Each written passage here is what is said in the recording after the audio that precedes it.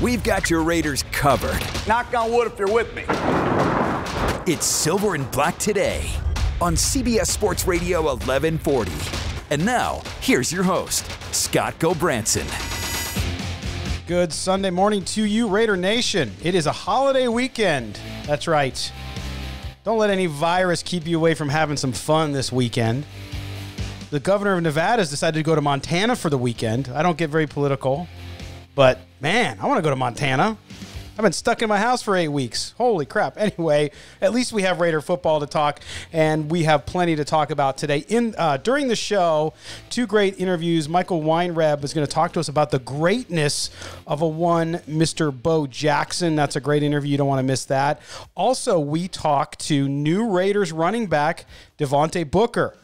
Very excited about him. I think it's going to be an opportunity to build some much needed, I think, depth at running back behind Josh Jacob. Also take some of the pressure off him when they need to, which is nice. And so we'll talk to Devontae Booker. But first, we're going to talk to my co-hosts. And of course, back with us this week, of course, is Chaz Osborne, the international man of leisure. Chaz, how you doing, my man? Doing great, man. Holiday weekend. Yes. Nice and sunny and beautiful out here in Vegas. You've been hitting the links, man? You've been swinging them well? Yeah, I'm not swinging well, but I'm still out there trying. Hey, that's the story of my entire golf game, by the way. I never swing them well, but I have fun doing it, and I can always have a cigar in my mouth. Pretty much everybody's, yeah. That's it. Also, our guest co-host for the first time, but hopefully not the last time, somebody that doesn't need much of an introduction to most of Raider Nation, of course, the pride of Central Texas right now, at least, right? And also the Locked On Raiders podcast is your boy, Q. Q, how you doing this morning? I'm great, man. I'm blessed to be with you guys today. It's been a goal of mine to be on the show with you guys and just talk some Raider football. You guys are great at what you do. So, yeah, man, just thanks for having me come along with the ride today. I'm real happy about it. Well, right back at you. It's good to know at least one person thinks we're great. Yep. because you look at comments, sometimes people don't think we're great. But anyway, that's awesome, man. We appreciate you being here. We know we're going to have fun and talking some football. Well, let's jump into some of the news we saw in Raider Nation this week. Everybody thinks it's a slow time, and we're on summer hours here, which, of course, every time there's summer hours, we have more stuff than we can possibly fill 2 or 3 hours with easily. And so but we had some signings again. Of course, Prince Amukamara signed with the Raiders at cornerback. And this is a guy who I think that is somebody who is a sneaky good signing for them, because I had a lot of people, of course, Raider Nation, always well divided and very, very opinionated, if you will, on Raider signings. And a lot of people saying, this guy sucks, he's terrible. I don't know how you say that. Is he a all-pro type back right now? I don't know. I don't think so. But what he is, Q, is he's solid. He's steady. Not only that, but you have Damon Arnett. You have Amukamara Robinson, both players who I really, really like.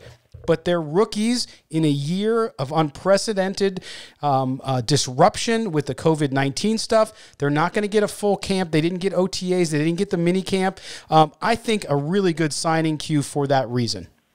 I do as well. I think it was a very smart signing. Again, Damon Arnett and Amukamara Robinson, two guys that I'm very pumped up about. But with not knowing how long training camp's going to be, how much actual practice are they going to get on the field, it's a crapshoot. Nobody really knows right now. So Prince Amukamara, he comes in and he gives the Raiders the ability to kind of stabilize that position and even hold that spot down until one of the young guys is ready, because clearly Prince is not going to be the long-term guy. But He's the guy, and he could be the guy right now for the Raiders, just to hold that spot down. Plus, he knows the game. He's been around. He's a former first-round pick. I mean, he's a guy who's been in the game for quite a while, created a bunch of turnovers, so he can go in instantly to that Paul Guenther defense and know what he's doing, help turn the ball over. He has the confidence. He has the ability to make plays, even at his age right now. He's not over the hill. He's not a super old veteran. He's a guy that can still play and has an opportunity to kind of show the young guy, Damon Arnett and Amukamara Robinson, kind of the ropes of the NFL, take him under his wing a little bit. So I'm very excited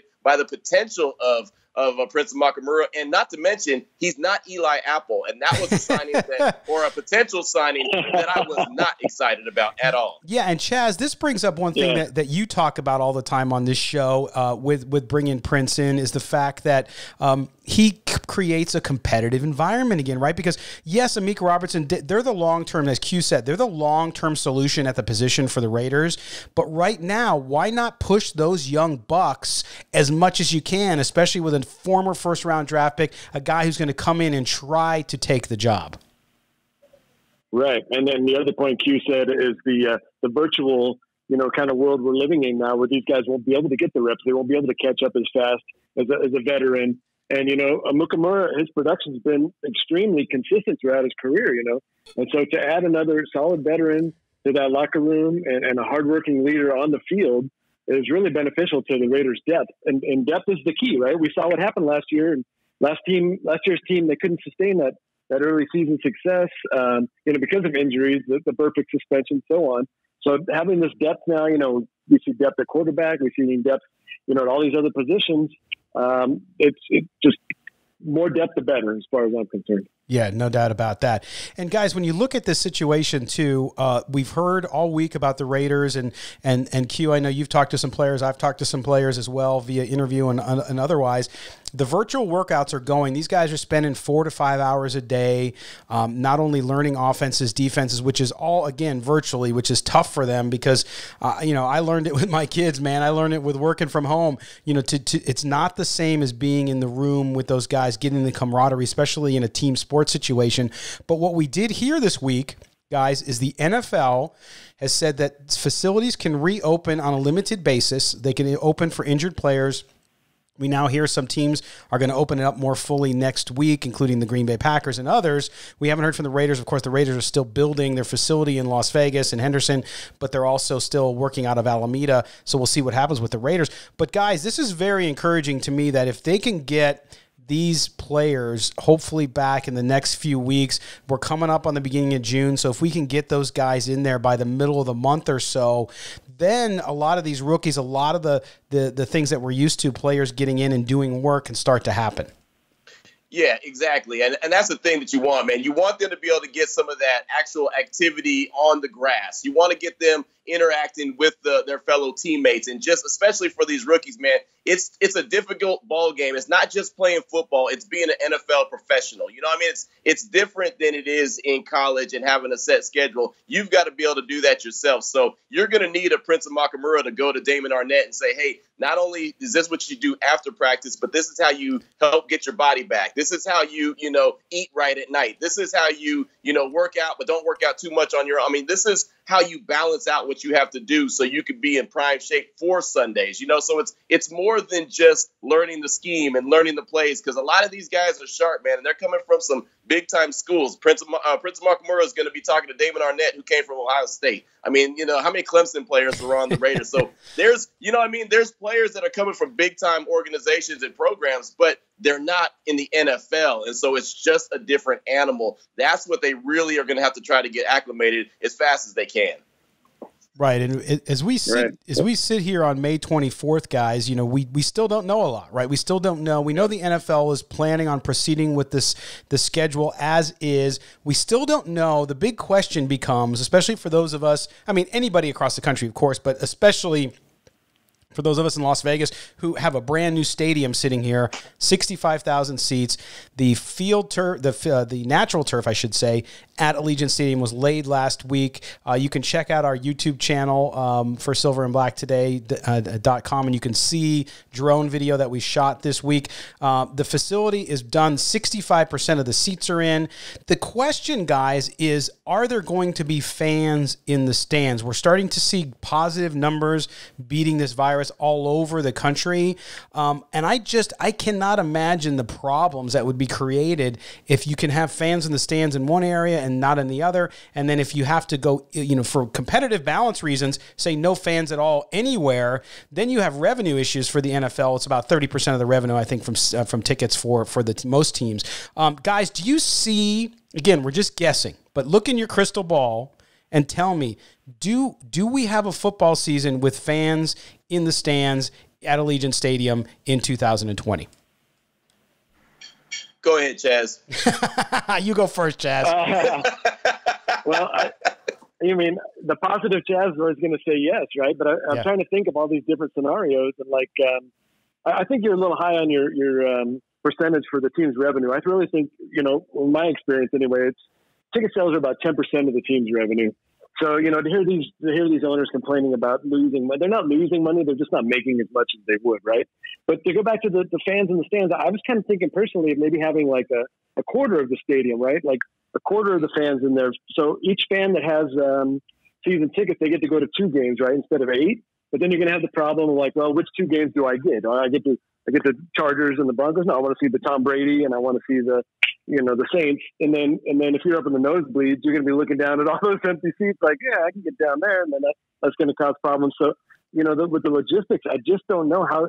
And like you said, Scott, you either have to have fans at all stadiums or no fans at all, because the competitiveness, the imbalance of having, the home field advantage with fans and then not having any, that's a huge advantage.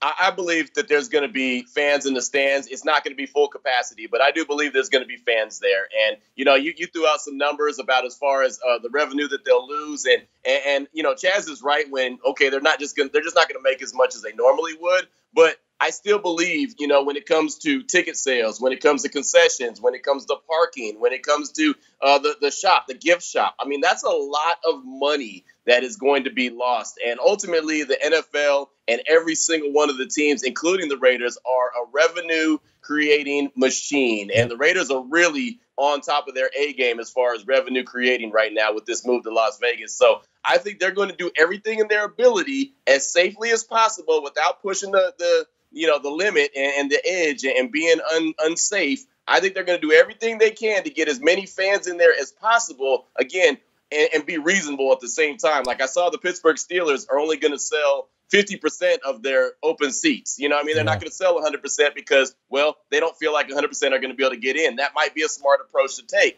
Raiders clearly can't do that because, demand.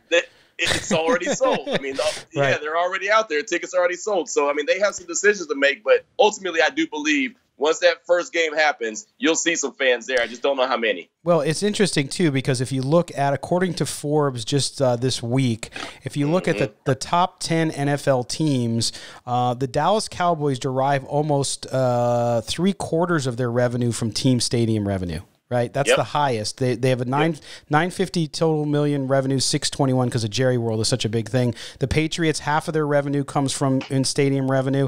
The Raiders are projected to only have 77 million of in stadium revenue, which is I think on the very low side, with a total of 357 total revenue for the year. So as you can see, and that was basically based on the 2018 season they're modeling. So It's going to be off. But yeah, that's where the 30% comes from. But I agree with you guys. I think there'll be some sort of hybrid. Maybe they don't let everybody in, and there certainly is some interesting tidbits there when you have a new stadium and a bunch of PSLs sold. All right, well, we're coming up against the first break. Q, Chaz, and I will be back. We're going to be up next. In the next segment, we're going to be talking to Michael Weinreb. He is the author of several sports books, spent some time, one-on-one time with the great Bo Jackson a couple years ago. We're going to talk to him about the question on whether or not is Bo Jackson the best Raider athlete ever, and pure and simple, is he the best professional athlete ever? We'll talk to him next. Don't go anywhere. You're listening to the Silver and Black Today here on CBS Sports Radio 1140. This is Silver and Black Today, live on CBS Sports Radio 1140. Welcome back to the Silver and Black Today here on CBS Sports Radio in Las Vegas. And we roll on this Sunday. Joining us now as we go out on the phone line is journalist and author Michael Weinreb. Michael is the author of 3 critically acclaimed books, The Kings of New York, which is a really cool book chronicling a Brooklyn High School's chess team, Season of Saturdays, a look at college football through 14 games, and then Bigger Than the Game, which is what we're going to talk to him about today, which is a great book. If you haven't read this book, Bigger Than the Game, the whole title, by the way, is Bigger Than the Game, Bo, Boz, the Punky QB, and how the 80s created this celebrity athlete. And as someone who grew up in the 80s, yes, I'm that old, I appreciated it very much. But we're here to talk with Michael about Bo Jackson. But Michael, first of all, your first time here on the show. I appreciate you being here. Yeah, thanks for having me. All right. So let's jump in on this with Bo Jackson in particular. In your book, I think it does such a great job of really positioning what the 1980s were like. I mean, you talk about the political situation, kind of what was happening in the country economically, and then how these athletes were born out of that. And really what people are accustomed today with athletes making lots of money, being everywhere, being quote unquote brands in of themselves, really started with some of these guys. And for younger listeners, right, that might not have been around, we have a lot of folks who came after this time frame. Talk to us about Bo Jackson. When we talk about Bo Jackson, a lot of people know his mythic proportions. They've seen him crack the bat over his helmet. They've seen the running over of Brian Bosworth. But for those younger viewers, talk about the amazing athlete he was from a very young age and put that in context for us. Yeah, it's interesting because we just watched, 10 hours with Michael Jordan, and you think about it, and if Bo hadn't, injured his hip when he did, we might be watching 10 hours about Bo Jackson right now. That's the kind of athlete he was. And, if you look back at a certain point in the 80s, he was a bigger cultural figure than even Michael Jordan was. And it started when he was really young. He was just this freakish athlete who the people around him had just never seen anything like him before coming up in Alabama. And, his high school coach talks about him, being in a shallow pond and just doing a backflip in the middle of a shallow pond. You sort of hear these stories about him and you think they can't possibly be true. But then the things that you actually saw him do in public and that are on film are so incredible that you realize that a lot of these stories probably were true. And I just don't think, I don't know if we'll ever have an athlete like that again, given how much media and how much scrutiny there is of things that it just felt like Bo was almost outside of time itself in a way. Michael, as much as we love to see Bo Jackson run over the bars and run up the tunnel on the football field, if he had decided to concentrate on baseball, especially what we know about the running back position in football now, if he had just concentrated on baseball his career, how great would he have been? What do you think we'd be talking about today? Yeah, there's a lot of kind of back and forth about like how good of a baseball player he would be, but it's not. I mean, it's hard not to think that he would have been at least a very good baseball player. He was already getting to that point, after his first few years, after he decided to choose baseball first, before he kind of became a part-time player. There were a lot of people who sort of just saw him getting better and better, and he hit that famous home run at the All-Star game, and you could sort of see his trajectory going up in baseball. So it is possible that he might have been a Hall of Fame baseball player. It's also possible he might have been a Hall of Fame football player, and it's possible that he might have, been great in both, if not for the injury that had taken him down at just the point when it felt like that was becoming a real possibility. Yeah, there's no question. Again, we're talking to author Michael Weinreb, who wrote Bigger Than the Game. Of course, the subject is Bo Jackson. And Michael, when you look at Bo Jackson, you talked about him from an early age. I mean, in your book, you talk about it. As a 10-year-old catcher playing baseball, he was throwing out runners from his knees. He had to play in adult baseball leagues because he couldn't get challenged with kids. He didn't need practice. In fact, he won the state decathlon championship in Alabama without having to run the final event, which was the mile. And he didn't even practice the javelin, right? Or the pole vault, excuse me. He did the pole vault without even practicing. Bo Jackson, from an athletic standpoint, here's a guy, and you have a great phrase in there, which you call him Paul Bunyan on cleats, right? You spent time individually, and that's in the book, with Bo Jackson at his home, driving around with him, which are great stories.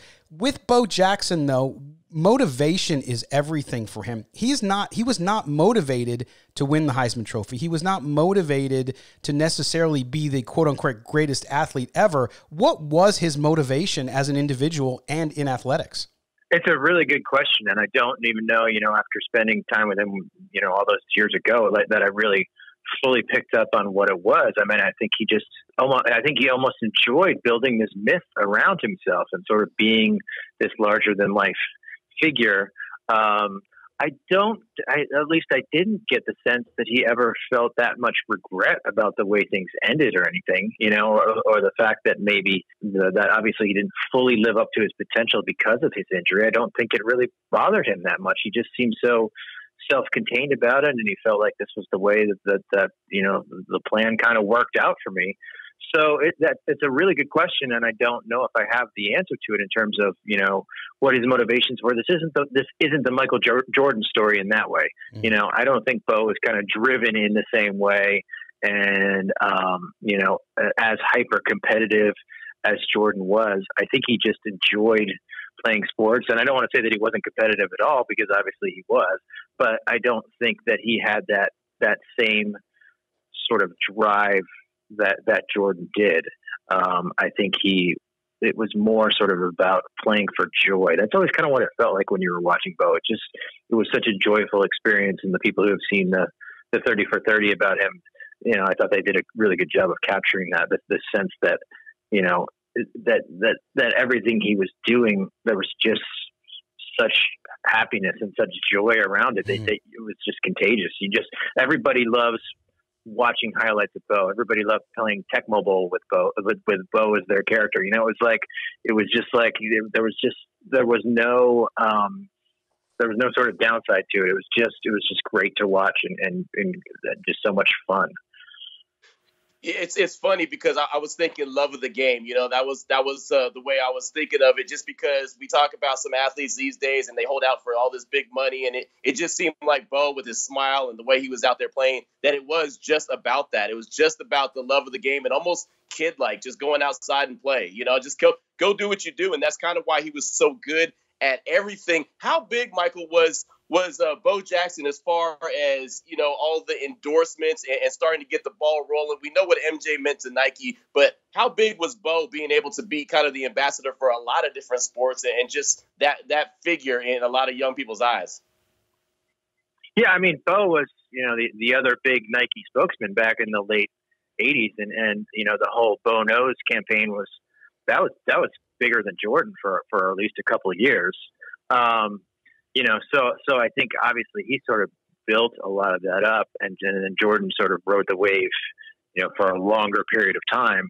But just in terms of the way he changed marketing, the way that he changed what an athlete could be and how they sort of sell themselves, a lot of that goes back to Bo and sort of the way that Nike was able to build that whole campaign around him. It was a huge deal. I mean, you can't emphasize enough, like what a big deal that whole campaign was, and just how big a cultural figure Bo was. And it was interesting too, because, talking about the Raiders, obviously, and then talking about Bo and his, competitiveness and things. But, obviously he the one thing he would do is he would hold grudges.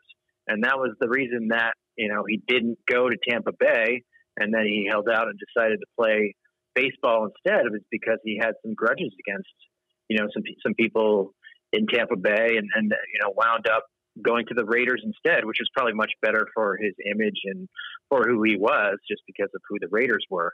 So, I think he was smart, and he was savvy in that way, that he sort of understood how the marketing world was going to use him. And he was like, I'm going to let them use me in these ways, but I'm still going to sort of own who I am and who I want to be. Yeah, and again, we're talking to Michael Weinreb, who's an author, sports journalist, and we're talking about Bo Jackson. And that's the thing to me, you mentioned the grudge with the Buccaneers being selected first in the 1986 draft by Tampa Bay, then being fooled into flying down to see them on owner Hugh Culverhouse's jet, and then being ineligible the next baseball season at Auburn because of it. And he really held that grudge. So he held out, and it really was. You talk about the Raiders being the perfect fit for him, because Al Davis, I mean, you look at Al Davis, one of his big mantras was, let the player be who they are. We don't have to bend to who we want them to be. Bring them in and let them be who they are. And that was, I think, why that marriage, even though he wasn't playing a full season with the Raiders, it was why it worked so well. And then, of course, as you mentioned, the Raiders at the time in Los Angeles, media center, it allowed Bo to do so many things outside. And the Nike deal, like you mentioned, the new crossover shoe that they had just brought out, they weren't sure who they were going to get to endorse the shoe. In fact, you named in your book, and I did not know this fact for Raider fans, that Howie Long was one of their first choices before Bo came along and they decided to go that direction. But having done that, that fit with the Raiders. And then, of course, when you get to 1987 on Monday Night Football, and he does that, of course, with the big 221-yard game against the Seahawks, and just cements his kind of legendary status. But could there have been, a better fit that was the perfect fit, was it not? It was. You look at Al Davis, and he always sort of drafted, these guys who were, for lack of a better word, freaks, I guess, guys who were just hyper fast or hyper tall, and Al Davis always had that sense of like, I'm going to draft this guy and then they're going to just fit into this Raiders ethos. They're going to be different. They're going to be faster, bigger, stronger, taller, whatever. And Bo was sort of all of those things rolled into one. And you're right. It's been a while since I've worked on this stuff, and I've forgotten, the Raiders being in LA was such a huge part of that package as well. And, Bo being in that big market rather than being stuck in Tampa Bay, obviously allowed him to become that spokesperson, to become that huge cultural figure. So it all just sort of came together in this perfect storm for those few years while it lasted. And then it was gone. And then it was like, when I went to visit with Bo, I think it was over 10 years ago now, he had largely been forgotten, and people had sort of lost that memory of who he was and what he'd done. The 30 for 30 hadn't even, I don't think it had even been an idea yet. So, I think there was it was so quick and he burned so brightly for such a short period of time that he sort of disappeared off the radar for a while, and he was just taking care of his kids and living in suburban Chicago, and people had forgotten just how great he was. And now it seems like obviously all that's come back a little bit. Yeah, it's unbelievable. It really is. And anytime I talk about Bo Jackson, it's always about, how great he was, like you mentioned. And then you kind of go back and think about it. It was so great, but it was in short spurts. And we're celebrating, and we always celebrate a guy who ran for less than 1,000 yards. He never had a 1,000-yard season in his career, but he was a great player. Yeah. And part of that was because he was playing half a season, because he was playing baseball. But, but you're right. A lot of it was like, it just didn't last that long, which is the great shame of it. But it's also sort of what makes it this great myth. Yeah, no, it's incredible. You look at Bo Jackson as a Raider, 38 games, 23 starts, 2,782 yards, 16 touchdowns, of course, still holds that record for the most yards in a game with 221 in 1987. And when you look at this, Michael, before we let you go here, here's what I've contended. We discussed last year on this show who the greatest Raider running back of all time was. I took Marcus Allen just because of longevity and what he accomplished and winning a Super Bowl and all that kind of stuff. My other two guys on the show at the time said, no, it was Bo Jackson. And I've come circle on that, not to say that Bo Jackson was the best running back, quote unquote, on the Raiders in their history. But when you look at Bo Jackson as a pure athlete and what he was able to do, the skill sets that he had, the freakish nature of him not having to practice and being able to go out and throw a football 100 yards in the air, to throw a football up at the scoreboard at the Louisiana Superdome and hit it. All of these things, do you think in your mind, even though it was so short-lived, in your mind, is he the greatest pure athlete to play in these professional sports? Yeah, in the modern era, at least, obviously I didn't see Jim Thorpe play or anything like that, but I think of the last 50, 60 years of sort of the television era, I can't think of anybody who was a better pure athlete than he was. You even somebody like LeBron James, I don't see, I just haven't seen anybody like Bo who was just seemed like he was on a different plane altogether, like on a different plane of existence. It just, you don't see that anymore. And I sort of agree with both of your thoughts there. It's like Marcus Allen had a way better career and was probably a better pure running back. But in terms of like athleticism and just what he was able to do and the way you looked at him, there's that great story of Steve Largent, listening to Bo as he runs past him in that Monday Night Football game, and the sound that Bo made was like a sound that he'd never heard before. It was like an airplane going by or something. And it just felt like that's the kind of stuff you hear when you talk about Bo. It's like people don't really even understand how to put it into words. It's like he was just so above everybody else. Michael Weinreb, you can check him out at michaelweinreb.com. Also, his work, currently you find him on The Athletic, The Ringer, and other places as well. He's all over the place. A great, great writer. I highly recommend you pick up all of his books. He's also got a nonfiction book called Girl Boy that I want to remind people about as well. So, Michael, again, thank you for sharing your thoughts on Bo Jackson with us today. Yeah, thank you. Thanks for having me. All right, when we come back here on the Silver and Black today on CBS Sports Radio, we'll talk a little bit more. The three of us will go through and ask the question of you, is Bo Jackson the greatest Raider ever as an athlete? You're listening to the Silver and Black today here on CBS Sports Radio, 1140. Hey, this is Rodney Hudson. You're listening to Silver and Black today.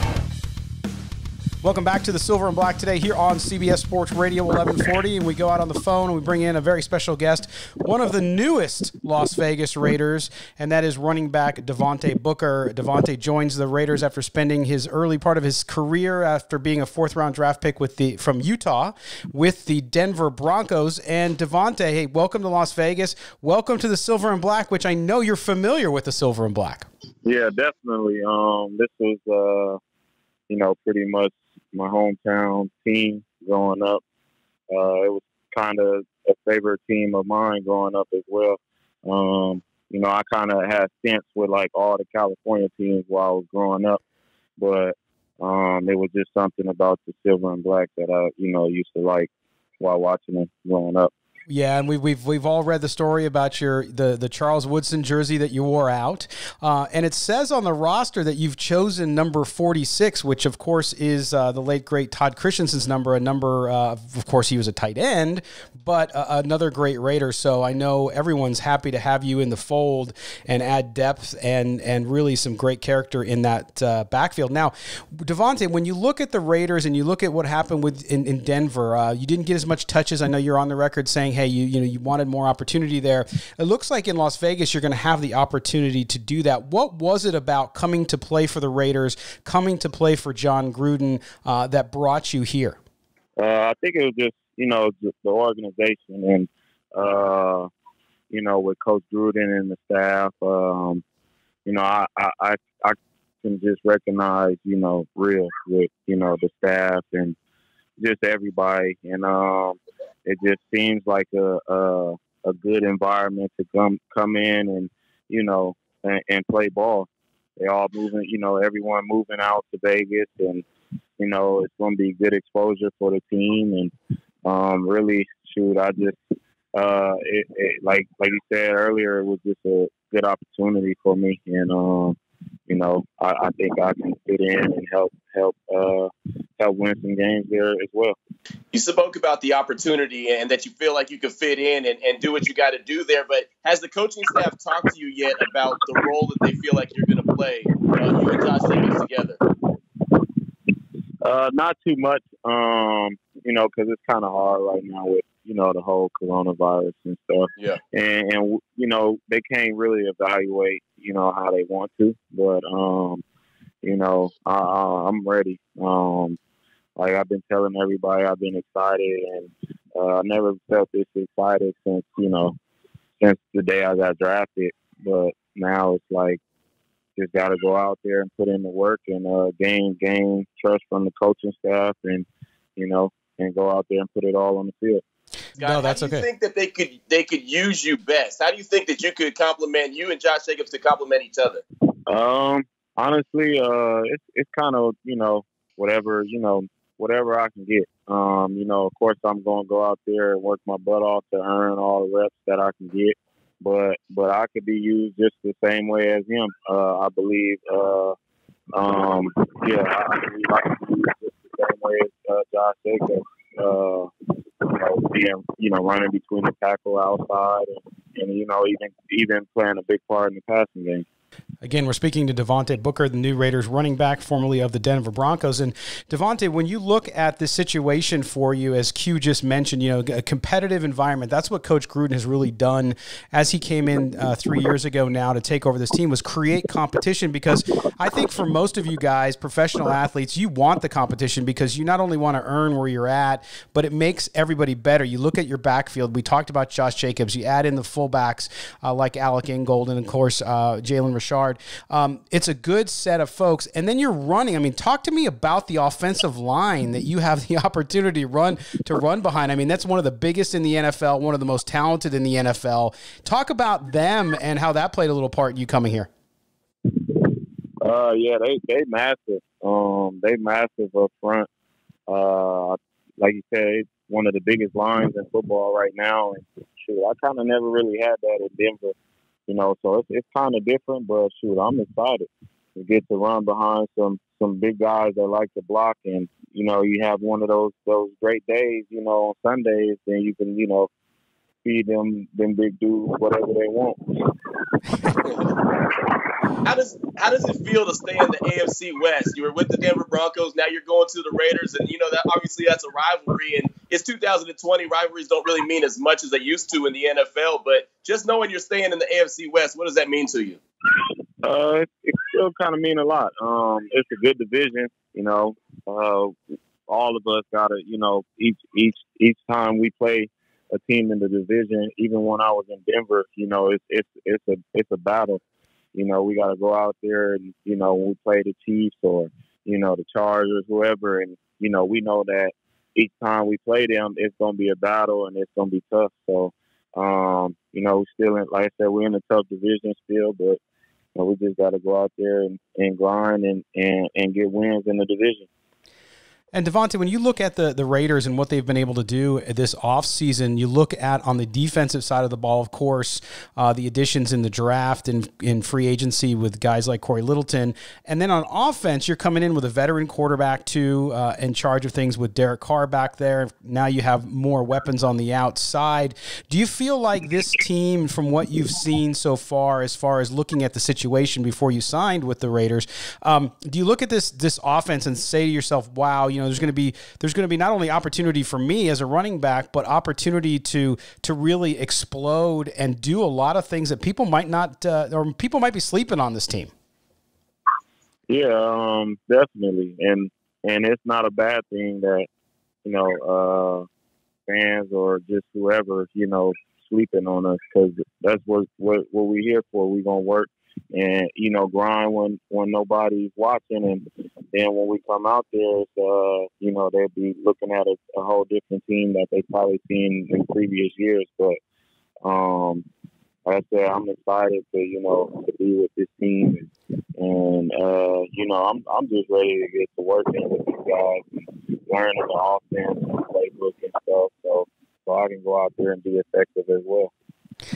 And I know you said how excited you are and pumped up to be a member of the team and have the opportunity, but what about the opportunity to open up Allegiant Stadium and play in a brand new place that's never been played on? I mean, when you hit the field, you're going to be one of the first dudes to ever hit the field there in Las Vegas.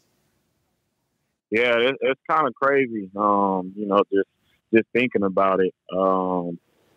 It's my first time ever, being on someone open up a whole, new stadium and everything like that. So, like you said, it's gonna be exciting to play in that nice dome that we got. I just see pictures and stuff from the internet, and I'm like, man, I want to see what's inside. I actually drove by it before. I think it's probably like a year or so ago.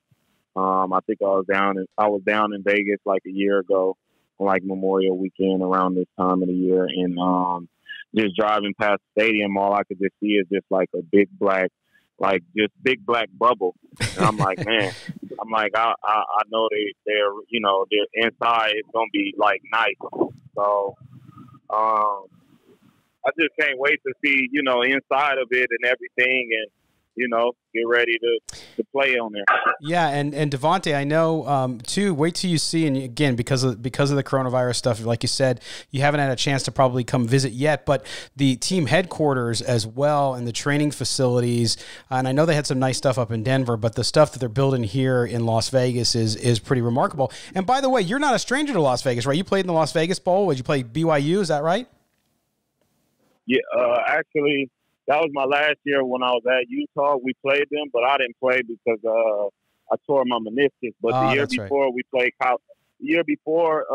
Colorado State in the Vegas Bowl too. So yeah, I'm no stranger to Vegas at all. Yeah, luckily you don't have to play in that stadium again. I'm a UNLV guy. I know, right? I'm a UNLV guy, and I when I worked in athletics there, I had to work at that place, and thank goodness they actually have to play 2 games there this year because of all this stuff and some scheduling conflicts with Allegiant. But anyway, it's nice always to see West Coast guys stay on the West Coast. We appreciate you, man. And for Raider fans who might not be as familiar with you because they hate the Broncos so much, and they probably hated you without even knowing you. Tell them a little bit to what to expect with Devontae Booker when he gets out there behind that big O-line and runs the ball.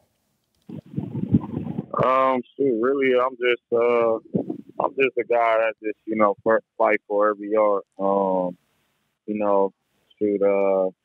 don't go down easy. I don't try to go down easy. I'm looking to fight for every yard and, just fall forward on every run. And, I believe I can do it all out there on the field between running, passing, between running, catching, and blocking. So, I'm just waiting to where I can, get the opportunity to where I could really go out there and shine. All right. Now, has Coach Gruden asked you to knock on wood with him yet? I couldn't hear you. Say it again. Has Coach Gruden asked you to knock on wood with him yet? Oh, not yet. I love it. You're going to love playing for him. I know that intensity. The players love it so much. Listen, Devontae Booker, I appreciate you spending some time with Q and I today. You have a great time. We'll see you out here when you guys start working out. Okay, thank you. Thank you for having me. All right, you take care now. Devontae Booker, a new running back for the Las Vegas Raiders. And Q, he's got a great shot. I'm looking forward to seeing how he does when he gets in the fold. Yeah, me too. Because, again, we've been talking about it for quite a while that the Raiders need to find a nice complement to Josh Jacobs. And if these two guys, who in my opinion are very similar, can complement each other, that's gravy. Josh Jacobs was a stud his rookie year. But if he can have a guy that could be a similar threat when Josh Jacobs is out of the game and just still be just as, as dangerous, either by catching the ball, running the ball between the tackles, either way, if they can complement each other, that's a win for the Raiders. So I'm excited about the opportunity that Devontae has. He's going to have to get out there in training camp and make it happen. But as long as he's healthy, I feel like he has a good shot. Absolutely. Well said, Q. All right, we're going to step aside when we come back. Q, Chaz, and I will close out the show. You're listening to the Silver and Black Today here on CBS Sports Radio 1140. This is Silver and Black Today, live on CBS Sports Radio 1140. Welcome back to the Silver and Black Today here on CBS Sports Radio 1140 as we close out this busy show on this holiday Sunday, Memorial Day. Hope you guys will have a great one out there. Want to thank our guests, of course, Michael Weinreb with the stories and the amazing discussion around the greatness of Bo Jackson. And then, of course, new Raiders running back Devontae Booker. It was great for him to spend some time with Q and I. And guys, as we get to the close of this weekend, we're start the official start of summer, the unofficial start of summer, whatever they call it. And football isn't that far away. It seems like it's forever away, but before you know it, I really believe you're going to see July roll around. You'll see those guys roll into camp, and the 2020 season will be upon us. No doubt about it, man. I'm very, very excited. I like the movement and everything that we're starting to see across the country. Feel like with this pandemic, things are starting to get a little bit better, starting to see a little bit of light at the end of the tunnel. And I know every state is different, but it still seems like things are trending at least in the right direction. Are we out of the woods yet? No, but still seems like things are on the track and the train is starting to roll. So I do believe that we'll see training camp sooner than we believe. And, it'll be almost time for football. And I'm very excited about what the Raiders could do in 2020 at Allegiant Stadium. It's going to be fun. All right. Well, listen, Q, man, it was great to have you. And we'll have you back again, I know, very, very, very soon. Thanks for being a part of this. I know that we made a lot of listeners happy because they blow up my DMs all the time to make sure we get you on. So we appreciate you being on. Thank you for having me, man. I appreciate you. Anytime you guys want me, let me know. Will do. And Chaz, my man, as always, thank you. Yeah. And just focus on the short game and then worry about the drives later. Oh, man. It's done. Let's just go out and have a good time. Enjoy it. That's Keep right. your mind right. That's all that matters. All right. Well, we're going to... Happy holiday weekend. Same to you, man. All right. We're going to wrap it up. Don't forget to visit silverandblacktoday.com, the only independent Raiders news source here in Las Vegas. And make sure you subscribe to this. You can get this radio show on the podcast feed on whatever format you like. And do me a favor, don't forget why you have this weekend, and that is the sacrifice, the ultimate sacrifice of the men and women who died for their country. So make sure you remember them this weekend. Until next week, we'll talk to you later.